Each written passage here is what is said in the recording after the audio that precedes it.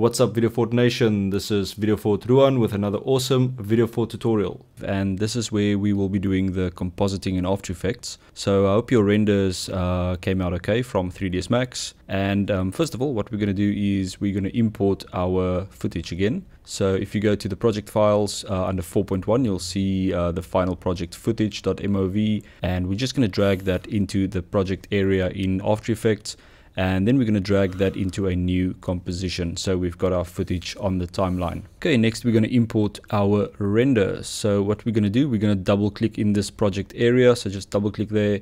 And then we're going to browse to the render. So I saved mine under renders 01. And then you should see all your render files. And if everything went smoothly, you should have 200 PNG files. Okay, so what we're going to do is make sure you go all the way up to the first file, render 1, and just select it. Just click on it once.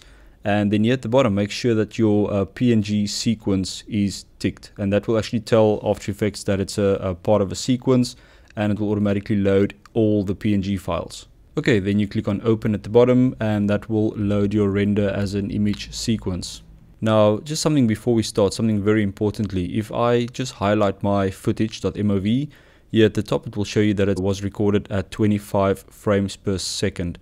Now, this is really important when you're importing an image sequence, because image sequences, they don't really have a frames per second. So you need to make sure that your image sequence is set to the correct frames per second. So the way to check that is to right click on your render, go to interpret footage, and then click on main. Then in this window, make sure that this frames per second here is the same as your footage. So because our footage was recorded at 25, make sure this is 25 as well.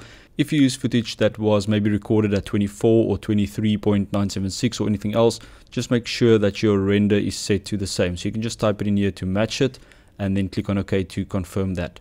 Okay, so next we want to drag our render to the timeline. So we're just going to click and drag. And make sure you put it above the footage layer, and you'll see that you'll have your render in your scene. Okay, so I'm just going to do a quick RAM preview. So obviously if you play this back, it's going to play back very slowly because it's actually loading those PNG files. And the way to kind of render this timeline is you can either use this button here at the top where it says preview and RAM preview, or the shortcut on your keyboard is just the 0 on the numpad. Okay, so the RAM preview has completed, and as you can see, it's looking pretty cool. There's a few frames there at the end where it looks like the helicopter is actually stopping in mid-air, and hopefully you did a better job in 3ds Max for that animation. I think I did a bit of a curve at the end, so it looks like it's stopping, but it's fine. We can actually still use the most of this shot, like everything up to around here is actually perfectly fine. So play through it, and you can see we've got some nice motion blur on those rotors. So that's basically how you just bring everything into After Effects. And before we start compositing, we're just going to save our project. So let's just go to save as, and I'm just going to create a folder here and call it comp for compositing.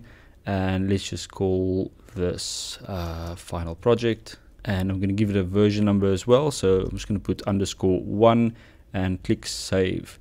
Also be sure to check out VideoFort.com for some awesome clips to practice with, and I'll see you guys in the next video.